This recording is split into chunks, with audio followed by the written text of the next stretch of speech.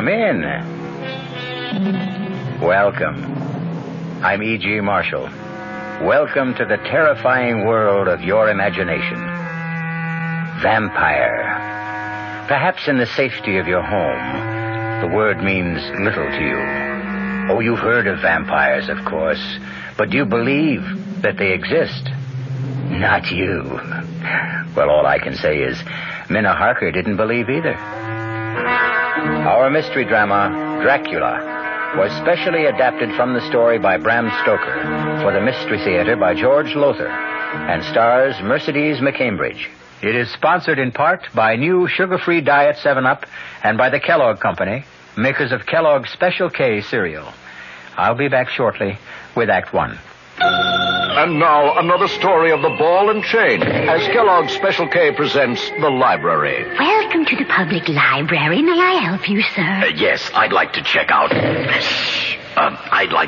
Famous Laundromats of the World by Audrey Schnorbart. Sir, excuse me, but isn't that ball and chain you're wearing just like the ones they use in the Kellogg's Special K commercial? This ball and chain? Yes, that one. How are you going to get rid of it? Well, lots of good exercises, and by eating smart at every meal, starting with the Special K breakfast. Don't you have to watch your calories? Yes, and the Special K breakfast is less than 240 calories. Less than 240 calories? Right. A 1-ounce bowl of high-protein Special K, 4 ounces of skim milk, tomato juice, and coffee. It's really tasty, and it's going to help me get rid of this ball and chain. I'd say it's long overdue, get it? Your happy ending could begin with the Special K breakfast from Kellogg's. There's a very special deal going on at all offices of Suburban Savings throughout North Jersey. It's called Suburban Special Interest Deal, and you'll be especially interested in the savings you get. A top 7.90% effective annual yield on Suburban Limited's issue 750 savings certificate. And Suburban guarantees it from 4 to 10 years. Minimum deposit, $2,500. Early withdrawal prior to maturity is subject to a substantial penalty. Suburban compounds interest continuously from the deposit paid quarterly. So you not only get interest on your savings, you get interest on the interest. And Suburban offers you the highest interest rate allowed by law. Here's your chance to get a great savings. A top 7.90% effective annual yield on Suburban's limited issue 7.50% savings certificate. Why not deal yourself into Suburban Savings Special Interest Deal in Bayonne, Edgewater, Elmwood Park, Emerson, Hackettstown, Morris Plains, Nutley, Paramus, and Sparta.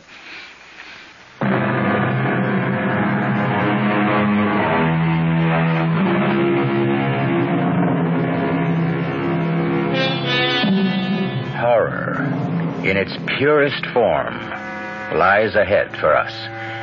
I would be remiss if I didn't warn you that if your nerves are not strong, it might be better for you not to listen.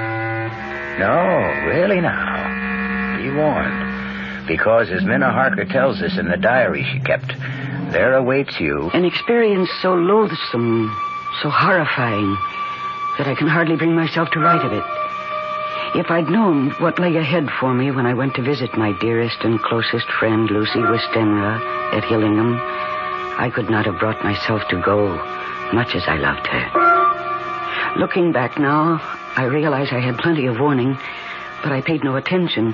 For example, as I drove to the Westenra estate through that lonely, isolated country and heard the wolves howling in the distance, it occurred to me that it was strange to hear wolves in this part of the country. As strange as the huge bats that flew alongside my car. I mentioned this to John, Dr. John Seward, Lucy's fiancé, as we sat having a drink in the living room. It's strange, Minna. I've seen that bat myself. The thing must have a wingspread of at least 4 feet. I haven't the faintest idea where it came from, or the wolves either. Even Lucy's letters seemed kind of strange to me, John. What is the matter with her? Oh, I don't know. I'm completely baffled. I've had 2 other doctors look at her, colleagues of mine, and they can't figure it out. I'm desperate, Minna. I'm so desperate I've called in my old friend and teacher, Professor Van Helsing. Van Helsing? Yes, he's one of the finest diagnosticians in the world, John. Yes, he'll be here from Amsterdam in a day or 2. Amsterdam, Holland? Yeah. All the way from Oh, John, you must be desperate. Lucy is dying, Minna. I'll do anything I can to save her. We must find a way to stop her from losing blood. losing blood. Well, it's this constant loss of blood that's killing her. Transfusions help for a time, but only a short time, and each transfusion is less effective. John, when can I see her? Oh, she's sleeping now. Her mother's with her, watching her. We take turns. As soon as Mrs. Westenra lets us know she's awake... Oh, listen, those wolves, they're at it again. John, hasn't anyone looked into this wolf thing? How they suddenly come to be in this part of the country? Well, according to the paper, the town police have looked into it. Well, that's peculiar, too. What? Well, they haven't been able to spot one single wolf. Oh, excuse me. We have a visitor. Oh, come in, Count. Come in. Thank you, Doctor. I'm on my way to town. I have a dinner engagement, and I thought I would stop to ask after Miss Westenra. Oh, she's no better, I'm afraid. Oh, I'm sorry to hear that. Can you stay for a drink? Well, I'd like you to meet a friend of Lucy's who'll be staying with us for a while. Oh, in that case, of course. Minna, this is Count Dracula, our new neighbor. Count Miss Minna Harker. How do you do? How do you do? Count Dracula? Yes, but do not hold it against me, Miss Harker. I cannot help being of the blood royal. Well, why don't you two get acquainted while I go up and see if Lucy's awake yet? I shall do my best to entertain this charming young lady. I won't be a minute. You're a long way from home, Count. A very long way, Miss Harker. May I ask what brought you here? Business? Business? Good heavens, what kind of business could you have in this part of the country? I mean, it's so isolated. True, it does present difficulties, but I like living in the country. Oh, you must. Oh, forgive me, I'm forgetting my manners. Would you like a drink? Thank you. Scotch or bourbon? Is there perhaps some wine? Red wine? Now, let me see. I'm not very familiar with the supply here. Here we are. Here's a bottle of Burgundy. That glass of that will be... Oh. Miss Harker, what's wrong? What is it? It's the bottle. I'm afraid it slipped. It slipped. That's all. Oh, I'm afraid I cut my hand. No, don't be upset. It's only a slight cut, see? No. Lucy's awake and we can... Count, what's wrong? Minna, your hand. I must leave at once, Doctor. Sorry, I cannot stay. Something I just remembered. No, it's all right. I will see myself now. What in the world? But, Count... Minna, what happened? Minna? I dropped the bottle of wine and cut my hand. Yes, I see you did, but... I dropped the bottle because I couldn't see him in the mirror. Couldn't see? What mirror? This mirror over the table. It reflects the whole room. Well, of course it does, but... John, I picked up the bottle to pour Count Dracula a drink, and I looked into the mirror, and he was standing where you are now, and I couldn't see him in the mirror. What? He was there where you're standing, but he wasn't reflected in the glass. Minna, you're not making sense. And you're trembling. John, I'm scared. Of what? How can you ask? I look in a mirror and didn't see someone who should have been reflected in it. Is something going wrong with my eyes or my brain, John? What? Minna, easy. I don't want another patient on my hands. But, John, An optical illusion, something like that. Our eyes play tricks on us sometimes. Now, come on. Let's get a bandage for that cut, and then we'll go up and see Lucy. I believe, John. It must have been. It had to be a trick my eyes had played. What else? Well, we got a bandage for the cut on my hand, and then John took me to Lucy's room. I can't find words to describe the shock I felt when I saw her. She was white as new-fallen snow, and so thin, she almost seemed transparent. She's dying. That was my first thought. She's dying, and nothing can save her. And I know she read the thoughts in my face. I could see the sudden fear in her eyes. I am dying, Minna. Oh, you mustn't even think that, Lucy. You do. I? It was in your face when you looked at me. I read your thoughts. She's dying, you thought. And nothing can save her. I am. And nothing can save me. Oh, John can save you. And he will. He hasn't so far. Oh, you mustn't despair, Lucy. Despair, Minna? I don't have the strength to despair. You better go now, Minna. Go? Lucy, dear, I haven't seen you in nearly a year. We haven't even started to tell each other everything that's happened. Later. Not now. I'm tired. I want to sleep. Oh, well, in that case, I'll come back later. No, not till tomorrow. All right, whatever you say. But I'll just look in on you later. No, Lucy. You mustn't. All right, then. But stop upsetting yourself. Go quickly. Oh, good Lord. At the window. It's nothing. Go, Minna. It's nothing. Nothing. It's that bat. That huge bat that followed my car. Oh, go, I beg of you. Lucy, the thing is trying to get in. Look, it's clawing at the window. Is that locked? Is that window locked? Yes, it's locked. But locks are useless against Count Dracula. Oh, good Lord.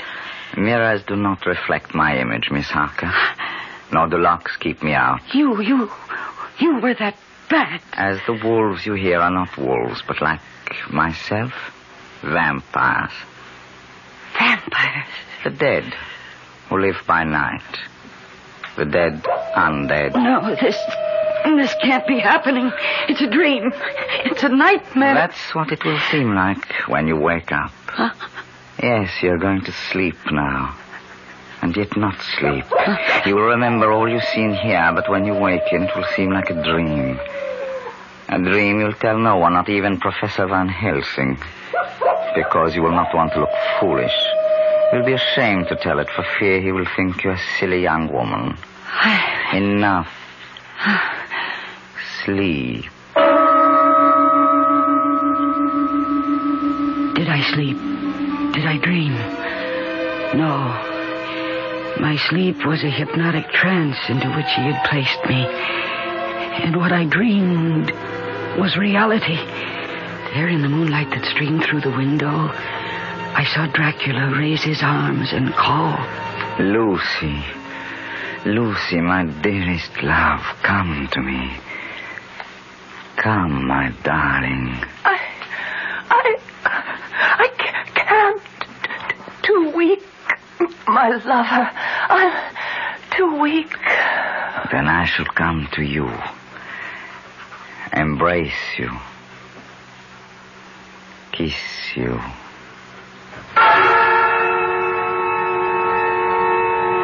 And now the strangest thing of all happened to me. As I watched what then took place, my love for my friend Lucy, my fears for her, made me feel as she must have felt, so poignantly, so deeply that, yes, I became Lucy. I watched Dracula as he approached my bed. There was a deliberate voluptuousness in him which I found both thrilling and repulsive. Lower and lower went his head as the lips went below the range of my mouth and chin and seemed about to fasten on my throat. I could feel the hot breath on my neck.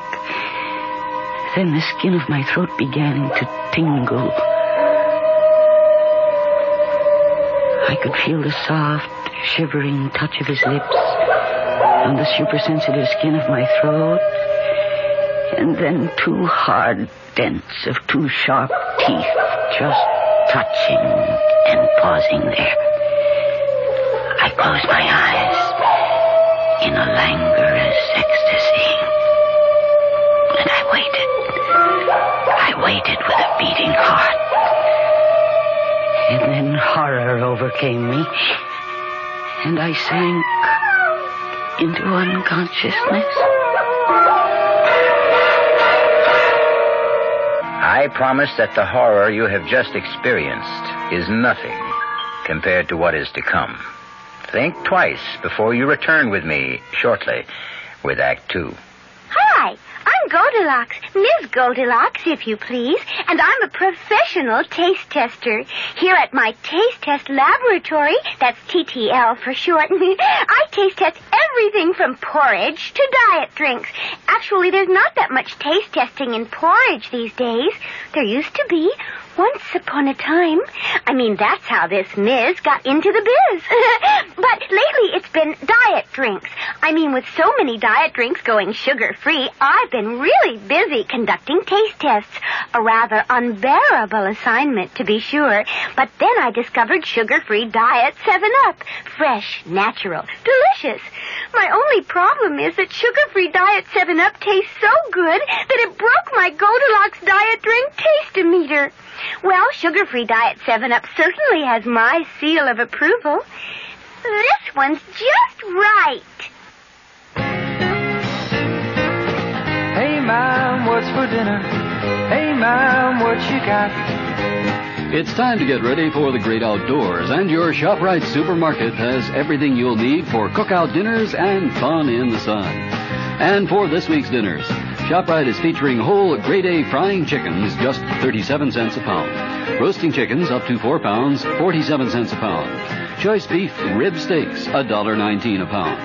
ShopRite Franks, 89 cents a pound. Get all your outdoor cooking equipment and many great food values at your ShopRite supermarket. She loves the family. She wants the best. She does all that she can do. She lets ShopRite do the rest. Hey, Ma, what's for dinner? ShopRite has the answer. This is WOR New York, an RKO General Station, your station for Mystery Theater.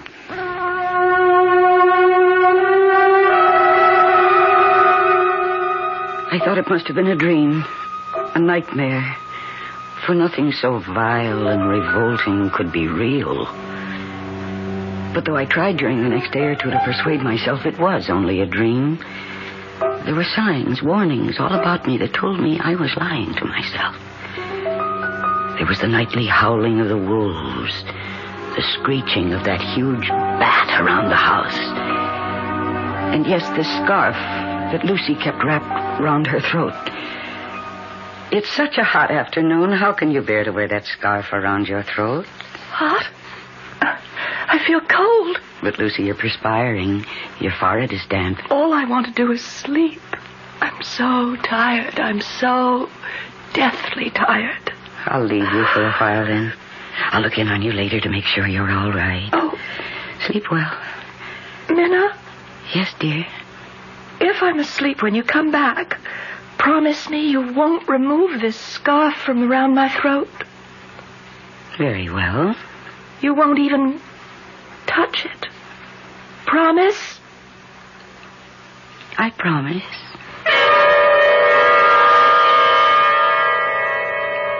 Later that afternoon, toward evening, Professor Van Helsing arrived from Holland. When John introduced me to him, he stared at me suddenly and hard, his eyes boring into me from behind his thick-lensed glasses. You are frightened, Miss Harker? Why? Frightened? Maybe she hasn't recovered from that optical illusion the other night. Optical illusion? Yes, you see that mirror over the table there? Yes. Well, we had a visitor, Count Dracula, a new neighbor at Carfax, a few miles from here, and Minna had the illusion that she couldn't see his reflection in the mirror. My eyes must have played a trick on me, Professor. Yes. This Count Dracula, John, he's new here, you say? Yes, he arrived from Hungary about 6 weeks ago. I see. Take me to see your fiancée, John. Oh, she's sleeping, Lucy's sleeping. We'd right now. better wake her up. What is it? You seem suddenly concerned. I am. Take me to Lucy at once.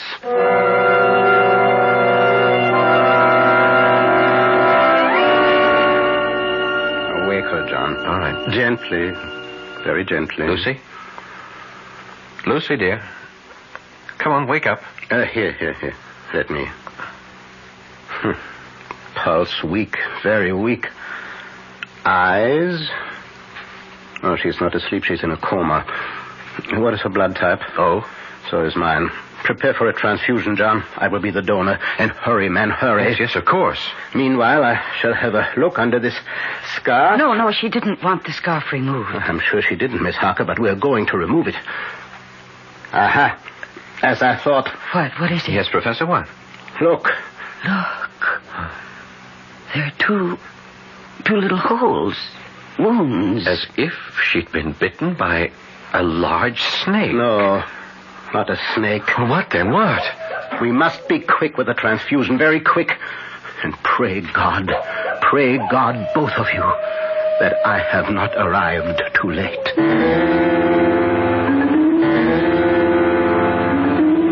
But he was too late.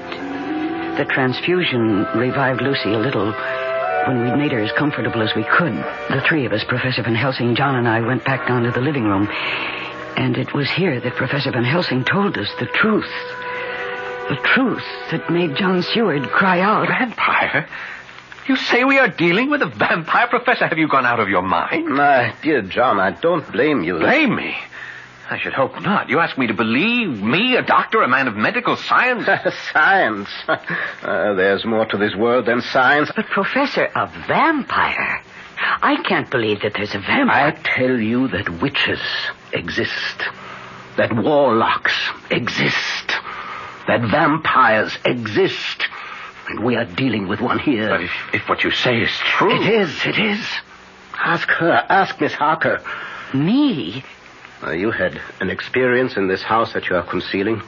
You choose to think it was a dream. When did it happen, child? Last night? No. The night before. Where?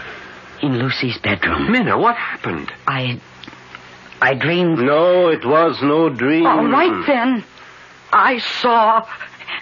Oh, heaven protect me. I saw... You needn't tell me. No need to put you through that. I would if I didn't know who our vampire is. But I do know. Who? The man whose reflection she could not see in that mirror.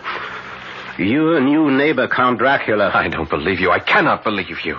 If you can't believe me, at least trust me. Oh, I'll answer that. Wait. Yes, Professor. If that should be Count Dracula, you did say that he calls about this time each evening, John? Yes. Say nothing, do nothing to give away the fact that we are onto him. Oh, this is nonsense, sheer Do nonsense. as I tell you. You may answer the door now, Miss Harker. Yes. Good evening, Miss Harker. Count Dracula? Come in. And how is Miss Westenra today? Not too well, I'm afraid. She had to have another transfusion. Oh, I'm sorry to hear that, John. Very sorry to hear that. Thank you, Count. I do not believe I have met this gentleman. Oh, I'm sorry. No, you haven't. Let me present my old friend and teacher, Professor Abraham Van Helsing. Professor, this is Count Dracula. How do you do, Professor? How do you do, Count? But I wished only to inquire about your fiancée, John. I'm sorry indeed to hear she is no better. If there's anything I can do... Thank you. Meeting you, Professor, has been a pleasure. Good night. Oh, Count. Yes? Mrs. Westenra keeps asking me to do this, and I keep forgetting. There is a custom in the Westenra family to ask visitors to sign the visitor's book. Ah, charming old world custom. It's John. right here. If you'll just wait a second, I'll get it, and then you can sign it. Is something wrong?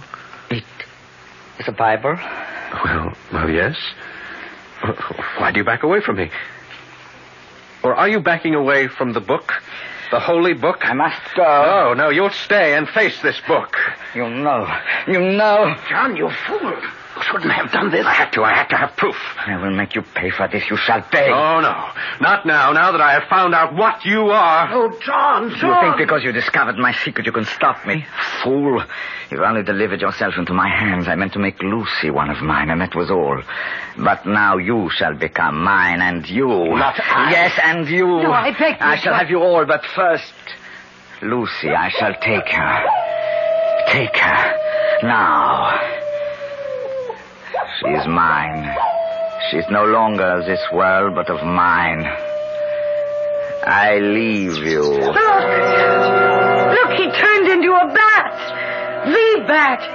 And he flew right through the wall. John. Oh. John, why did you do this? Why, after I warned you? I had to know one way or the other. I had to know. There's only one way to finish a vampire. Oh, the first thing you must do is find out where he sleeps during the day. Lucy! Professor, quickly. Professor! There is no hurry now. When he said he meant to make her his own, he had already done so. It was true. Lucy was dead. We went to her bedroom and found her. Dead. I felt as if I'd been stabbed to the heart.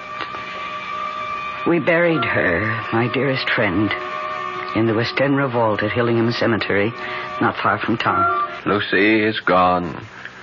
Dead? No, not dead. Not dead, Professor. She has become the undead. She has become a vampire. Oh, what are you saying? John, listen to me. Believe in me. You didn't believe before. Believe now. Yes. I believe you. Go on. John, you feel you've been through hell. I must tell you that you have been through only the anteroom to hell. What do you mean? Now listen to me. Listen carefully. There is only one way in which a vampire can find peace, can be changed from the undead to the dead.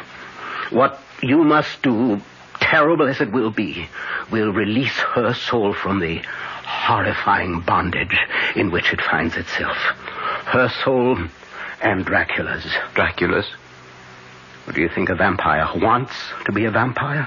Oh, no. A vampire's soul is chained, pinioned, held mercilessly to this earth by Satan himself.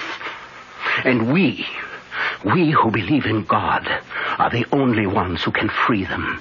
It is our duty to destroy them. Well, then let's destroy them. We shall, if you have the nerve to do what must be done.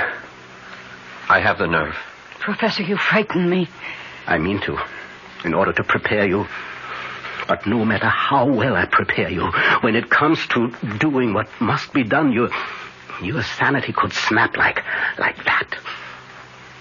So first I will ask you both to take as much time as you need to think, to ask yourselves, how much do you really love Lucy Westenra? And be sure, be positive beyond all doubt that your love for her is greater than the hell that lies ahead for you and you this very night.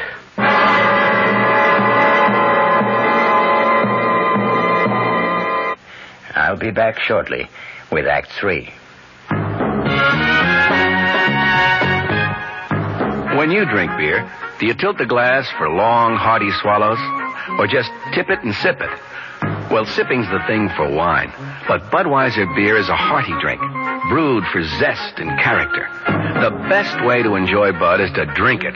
Not chug-a-lug, just man-sized beer drinker swallows. That's when that famous Budweiser taste, smoothness, and drinkability really come through. Smoothness and drinkability that come only from natural carbonation and exclusive beechwood aging. Smoothness and drinkability, too good for any half-hearted sipping. So drink up. You'll see that brewing beer right does make a difference, and that when you say Budweiser, you've said it all. Anheuser-Busch, St. Louis.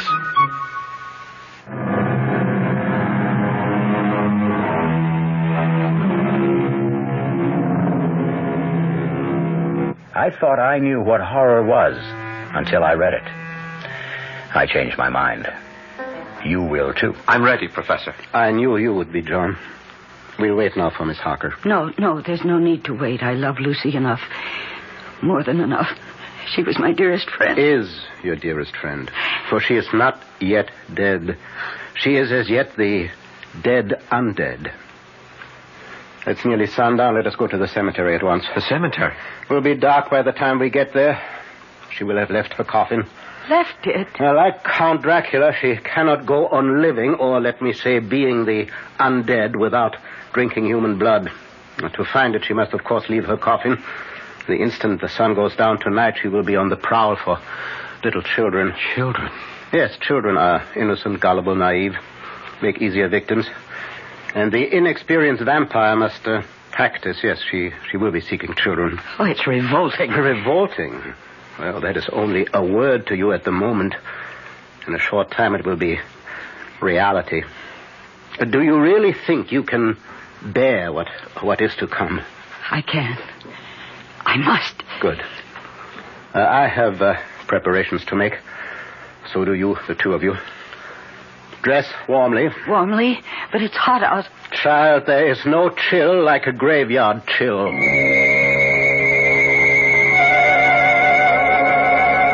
We drove to Hillingham Cemetery in John's car. I'd never been in a cemetery at night. How many people have? I found it a very unsettling experience, to say the least. It was a moonlit night, the moonlight spilling like milk over the gravestones, which in turn threw long black shadows. An owl hooted, and dogs barked. Or I couldn't help thinking, were they wolves?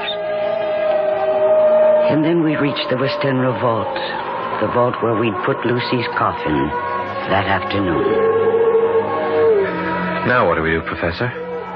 We go into the vault. Why? And how? I have the key to the vault. How did you get it? I asked the undertaker for it, or rather told him to give it to me. He assumed I was a member of the family. Well, you need not come with me. Not now. But why shouldn't we come? I wish to save you as much shock as I can. She will not be there in the coffin. It will be a shock for you to find it empty. Now, on the other hand, it will be less a shock than what is to follow. Yes, it will prepare you. Come, then. Now, I shall open the coffin now. If she isn't in it, how could she have got out? I could tell you, but it is better that you see for yourself later. Now, this won't take long. I need only unscrew the top part. There. Well, now to lift off the top of the lid. Yes. Empty. She's gone. Where? Gone where? In God's name, where? In search of the life-giving blood, John. In search of a small child. Oh, it's horrible. It's horrible. John? Yes? Come. We go outside the vault. Now to lock the door. Now, that's most important. And now, what I must do will take a little time. Yes, make yourselves as comfortable as you can. Make ourselves comfortable. Professor, what must you do? Well, I have here a paste made of garlic, flour, and water. I must seal off every crevice with it. Seal all around the door so Lucy cannot get back into the vault, into her coffin. She could? Through the crevices, yes. How do you think she got out of the coffin? I can't believe... Yes. It is unbelievable. But it is so. Now, forgive me. I must get to work.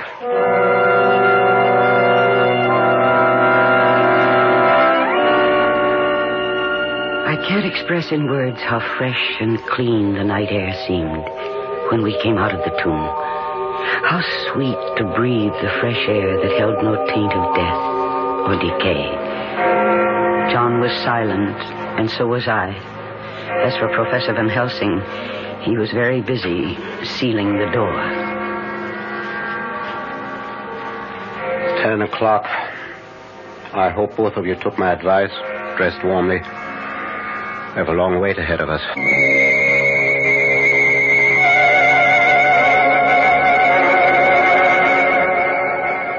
How much longer, Professor? I'm chilled to the bone. Everything depends on how long it takes her to find a small child. Nearly 2 o'clock. Has been gone several hours. Soon now, I think... Shh. What? She comes. Where? See there? Amidst the headstones? Yes, a woman. Dressed in white. Lucy. Shh. Make no move, no noise. See, she is carrying something in her arms. A child. I feel sick. Control yourself. Ah, there. Yes, she's coming toward the vault. See, she draws back. The mixture I used repels her. Why are we doing this? Why are you keeping her out of the vault, her coffin? Because I hope... Yes, she's leaving, hurrying away from among the headstones. Come, we must follow. Follow where? To Dracula, I hope. Unless I'm mistaken, she's going to him for help. Hurry, hurry. We must keep her in sight. No, wait. What is it? She is heading for that tomb. Dracula must be there. Good. Now, watch. See, now she's putting the child down on the ground. And now... Where is she? Where's she? She's vanished. She simply slipped into the tomb through the crevice around the door. Oh, wait here. Yes. What's he doing? He's picking up the child, I think. Yes. See, he's coming back now. Here, Miss Harker. You take the child. Keep it warm. Oh, this poor thing. Poor little thing. Look, it doesn't move. It doesn't make a sound. It's lifeless. No, only in a trance. It will recover. But remember, when I ask you to do what must be done, remember that we have saved not only this child, but God knows how many others. I'll remember. Good. And now we will return to her tomb and wait till dawn. Till dawn? She will return to the tomb then. She has no choice. Dracula cannot help her. She must sleep in her own coffin before daybreak.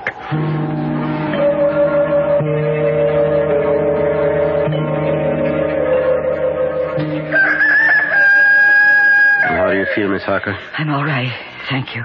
John? I'm okay. It's almost dawn. Why doesn't she come? Soon now. How's the child? Still asleep, if it is only sleep. It is. It will not come to its senses until daybreak. Now, prepare yourselves for... In a very short time, now Lucy should... there. Yes, she's coming. And this time she'll be able to enter the tomb, because you removed the garlic mixture. This time I want her to enter the tomb and her coffin. It will be there that you will do what must be done. Oh, there she is. Oh, heaven help me. She is as beautiful as she always was. Now, hold on to yourself. She isn't dead. She can't be dead. Lucy! Lucy, my darling! John! No, come back! Lucy! John, my dearest, come to me, John. Come to me. I have never seen anything so horrible. And God save me from ever seeing it again.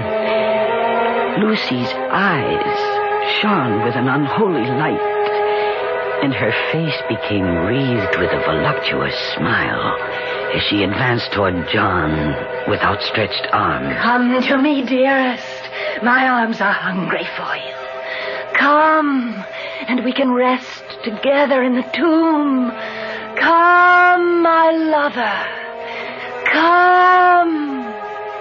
And John suddenly opened wide his arms and started running to her, and she to him, when Van Helsing rushed forward between them. And he raised something he held in his hand up against her face. It was a crucifix. With a cry of rage and agony, Lucy flung herself away from John and toward the tomb, and she was gone. John, are you all right? The Lord help me. The Lord help me. And he shall. Come, into the tomb. It's time. Now, first, let me put the bag I brought over here. And now I will remove the coffin lid again. Professor, is this really Lucy's body or some kind of demon in her shape? Oh, she's hideous. Yes, your friend who was so sweet and pure is now a foul thing. But if you can do what you must do, you will see her once again as she was. Whatever it is, we'll do it. This wooden stake I have bought. Yes. This pointed stake. You must drive it through Lucy's heart. With this hammer. Oh, no. And when that is done, cut off her head with this surgical knife. I don't... You must do it. For her sake, John. For the sake of the woman you loved. All right. Give me the stake. And the hammer.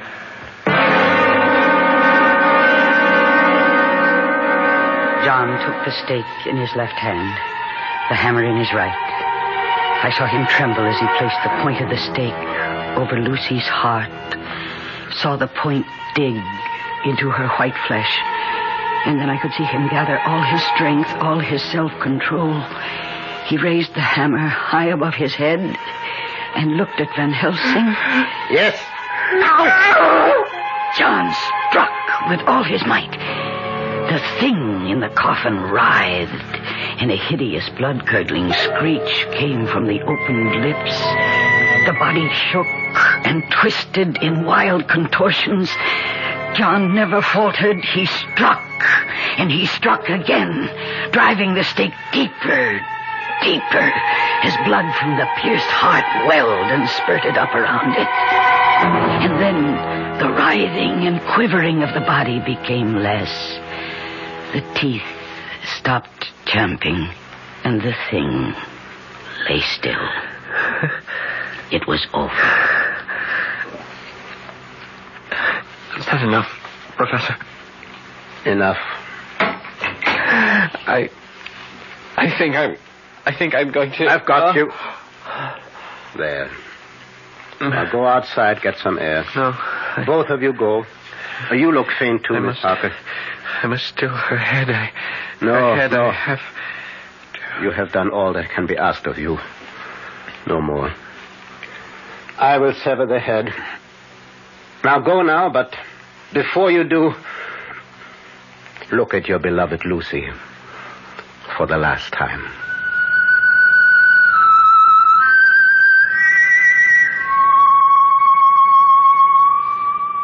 There, in the coffin, lay no longer the foul thing we dreaded, but Lucy, as we had seen her in life, her face as beautiful and pure as it had been then.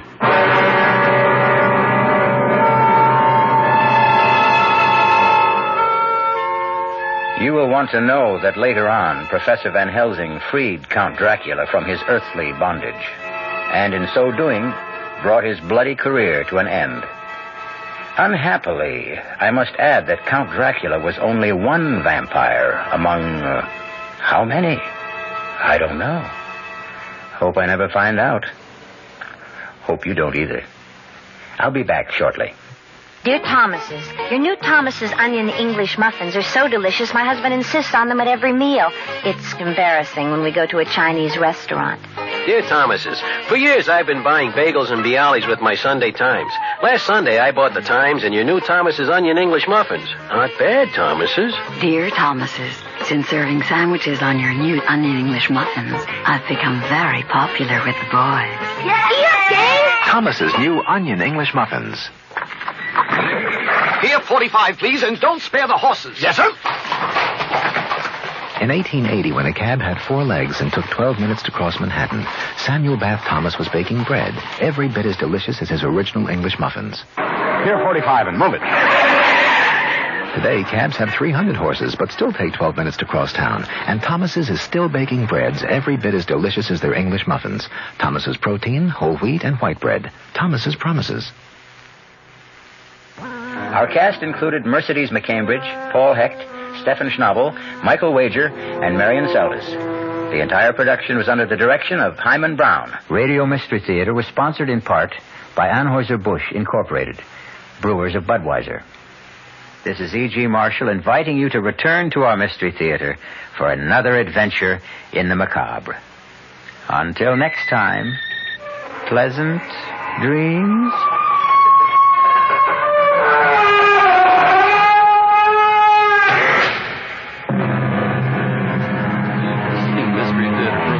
Furnished by the CBS Radio Network. This is Mary Helen McPhillips. I hope you'll join me tomorrow morning at 10:15. I have great fun in store for you. My guest is Henry Pleasance, the famous, very well-known serious music critic. But tomorrow, he's going to be talking about how great popular singers are and just why they are. And we'll hear little bits of some of their singing. That's tomorrow morning at 10:15.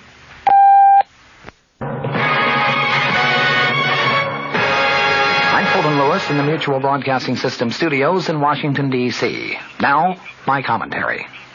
President Nixon got a 6-day delay today in his fight against a Watergate subpoena, and a panel of experts said it will present another report on Saturday regarding that now famous 18-and-a-half-minute gap in one of the crucial White House Watergate tapes.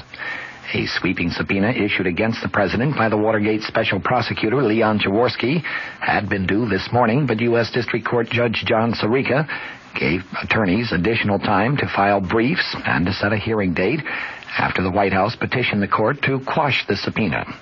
In a brief session with attorneys in the Watergate cover-up case and White House attorneys, Judge Sirica gave them until next Monday to file answers to the White House motion. He set a hearing for next Wednesday. In a similar struggle last fall, you recall, Judge Sirica rejected White House claims of executive privilege. Back then, he ordered the president to turn over several tape recordings of presidential conversations, and he was upheld by the U.S. Court of Appeals here in Washington. But also, as you recall, the president eventually turned over the tapes without appealing the case to the Supreme Court. There were strong indications from both sides this time, however, that the final showdown may come in the high court. Meanwhile, 2 members of the panel of tape recording experts said that they are going to present their report to Judge Sirica on Saturday. That panel has been studying the cause of the gap, studying it since last November. In its interim report, issued in January, the same panel said that the gap had been caused by a process of erasing and re-recording at least 5, possibly 9 times, but it did not address itself to whether the erasure and re-recording was deliberate or accidental.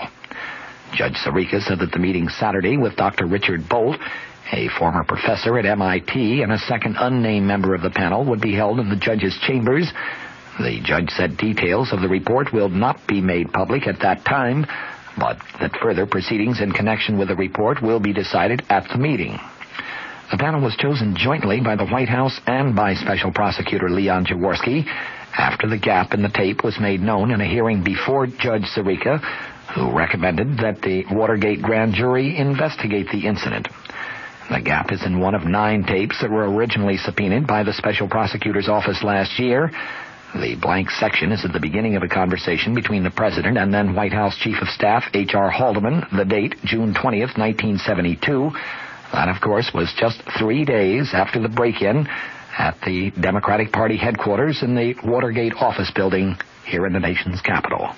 At the White House today, Deputy White House Press Secretary Gerald Warren said that the House Judiciary Committee, which is considering impeachment of the president, got, in Warren's words, the full story of the Watergate issue when the president turned over some 1,200 pages of edited transcripts of taped White House conversations on Tuesday. Warren commented in response to a question about the committee's vote last night to inform the president that it feels he has failed to comply with its subpoena, which it asked for the tapes themselves rather than for the edited transcripts. Warren said that the White House feels the committee members have been given the facts on which they can move ahead. He also stuck by the president's offer to allow committee chairman Peter Rodino, the New Jersey Democrat, and the ranking Republican member, Michigan Republican Representative Edward Hutchinson, but no other committee, no staff members, to listen to the tapes in private and to verify the accuracy of the transcripts. Warren today commented, "We feel that we have made a very fair, full, and responsible offer." From sources in the Senate came reports, meanwhile, that Alexander Haig, currently the White House Chief of Staff, today refused to answer questions before the Senate Watergate Committee, saying that he'd been instructed to invoke executive privilege by President Nixon himself. At an executive session of the panel, Haig presented a letter from the president saying, quote, "It would be wholly inappropriate for the committee to examine you about your activities as Chief of Staff or about information that has come to you in that position." The president's letter invoked both executive privilege and attorney-client privilege in ordering Haig not to cooperate with the committee's probe of the Watergate issue. Meanwhile, Vice President Gerald Ford said today that after reading some of the newly released Watergate transcripts, he is, in his words, convinced beyond any doubt that President Nixon is innocent of any wrongdoing. However, Ford said he believes the president could have been a little more forceful in trying to get to the bottom of the Watergate issue a little faster. In a brief meeting with reporters at the Justice Department, Assistant Attorney General Henry Peterson today defended his conduct of the initial Watergate investigation and declared, "I am not a whore." The White House edited transcript showed Peterson regularly informing the president about the progress of the investigations, sometimes even advising him about ways to deal with top presidential aides who were implicated in the scandal. Peterson today said, "I walked through a minefield and came out clean." In another Watergate impeachment development, the Judiciary Committee approved by voice vote live television coverage of its impeachment proceedings, so long as it does not interfere with those proceedings. Presidential counselor Dean Burt said the White House had no objections to live television coverage. However, he repeated the White House view that whatever is done should be handled speedily. Burt said in a White House meeting with newsmen, "Time is becoming critical in this thing. It's not the right thing to continue the proceedings into the autumn election campaigns." Former milk producer lobbyist Bob Lilly is quoted in court papers as saying that his boss told him that campaign donations were pledged to President Nixon in conjunction with the 1971 price support increase. That statement is the first to be attributed to a dairy cooperative official, alleging any link between the president's order to raise federal milk price supports in 1971 and the dairymen's promise of up to $2 million in campaign donations. In a White House statement last January, the president specifically denied that he ordered prices increased in return for that campaign money. He did concede that traditional political considerations did play a part in his decision to overrule the Agriculture Department's desire to keep prices steady. The House Judiciary Committee is investigating the milk price matter as part of its impeachment inquiry, and the Watergate Special Prosecution Force is also looking into it. The White House has declined requests for numerous tapes and documents relating to that price support matter. Lilly's statement actually surfaced as part of subpoenaed papers made public in connection with the Justice Department's antitrust suit against the nation's largest dairy farmer cooperative, Associated Milk Producers Incorporated. He was interviewed by former American Bar Association President Edward Wright last December 27th and 28th as part of his investigation into the milk producers' political activities, which he conducted for the co-op's board of directors. A judge delayed today his decision on a motion by defense attorneys in the John Ehrlichman perjury case to move the trial out of Los Angeles because of excess publicity. Superior Court Judge Gordon Ringer ordered a recess until the next mail delivery at the request of defense attorneys who were waiting for newspaper clippings to arrive from San Diego County. The defense team has claimed that the former presidential advisor could get a more fair trial in the San Diego area because publicity there has been more favorable to Ehrlichman. They said the clippings are needed to support that claim. Syrian leaders seem to be confident that when Secretary of State Henry Kissinger arrives there on Friday, he may be carrying a significant Israeli concession that could pave the way for negotiations on separating forces on the Golan Heights. A high-ranking source in Damascus said the talks will be complicated, but we are convinced Washington realizes what is at stake and Kissinger will not come with an empty briefcase. Although the secretary has appealed to both sides for restraint while he tries to work out an agreement, official sources in Damascus say that Syria's president has adopted a Viet Cong-style strategy, a strategy of fighting while negotiating. Diplomats also note a new Syrian desire to cooperate and maybe even compromise, a desire that has been promoted by, first, a growing belief that U.S. mediation efforts are sincere, secondly, the lure of U.S. monetary aid and Western technology for a long-hoped-for economic rebirth of Syria, thirdly, President Nixon's foreign aid package that gave Egypt $250 million also includes provisions for $100 million that could possibly go to Syria. Also, Israeli cabinet changes that have prompted some Syrian hopes that the Israelis may be more amenable than before to Secretary Kissinger's persuasive powers. And finally, the closing gap between Soviet and U.S. efforts in the Middle East. The Soviet Union had encouraged Syrian militancy to counter Kissinger's dominant role in Mideast diplomacy and its waning influence in Egypt, but Kissinger's conciliatory talks with Soviet Foreign Minister Andrei Gromyko in Geneva have apparently resulted in new U.S.-Soviet pledges to try to work together insofar as the Middle East is concerned. The Senate here today passed and sent to President Nixon a compromise bill which creates a new federal energy office. The bill passed 236-9 by the House of Representatives back on Monday. It won in the Senate by a voice vote. Energy-related functions now spread over numerous federal offices. These would be centered in the new agency. It would have extensive authority to require information from energy companies and to even issue subpoenas if necessary. President Nixon is expected to formally nominate John Sawhill, now FEO administrator, to head up the new formal agency. The nominee would be subject to Senate confirmation. The bill authorizes $475 million for the agency to operate until June 30th, 1976. From the Mutual Studios in Washington, I'm Fulton Lewis, and that's the top of the news as it looks from here.